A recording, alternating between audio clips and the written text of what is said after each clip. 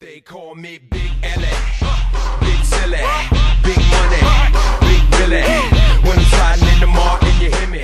Alright, lesson 5-2, solving systems using tables or graphs. Alright, we have Katie, and she sells cookie cakes. Oh, they're gorgeous. They're 12 inches in diameter. They're just beautiful. $4 for the first cake.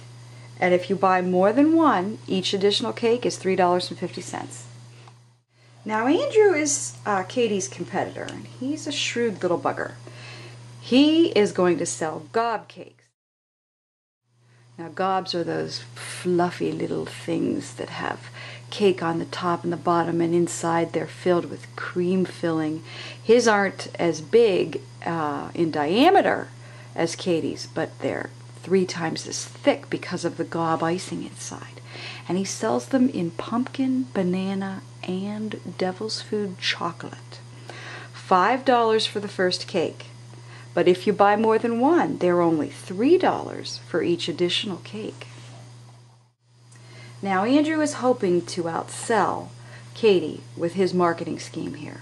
A little bit more expensive for the first one, but every one thereafter is 50 cents cheaper.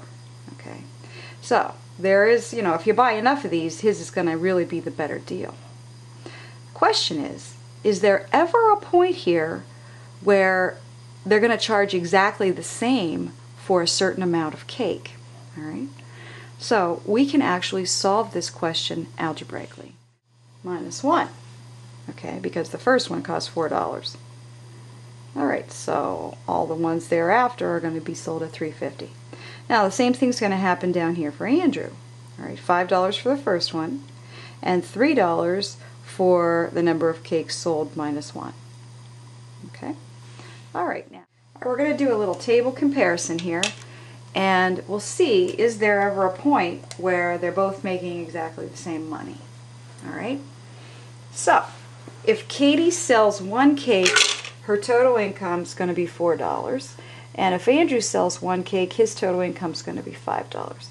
Now, if she sells two cakes, that'll be one cake at $4 plus 2 minus 1 cake at $3.50. So she's coming in here, she's bringing in $7.50.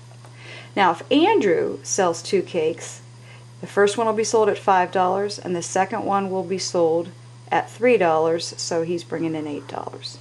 So he's still more expensive for the first 2 cakes. Let's see 3.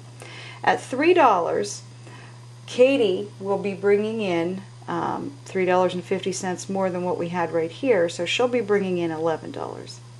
And Andrew will be bringing in $3 more than he had right here, so he'll also be well, by George, look at it, just that quickly, using the table, we can see that if a customer is going to buy 3 cakes, they're the same at either place. Okay, it'll cost the same.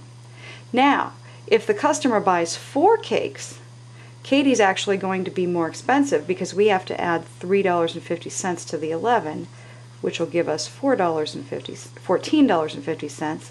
And over here we only have to add 3, which will bring us up to 14. So from that point on, Andrew's always going to be less expensive. This is the point where they're the same, but if you're only buying 1 or 2, Katie is the cheaper place.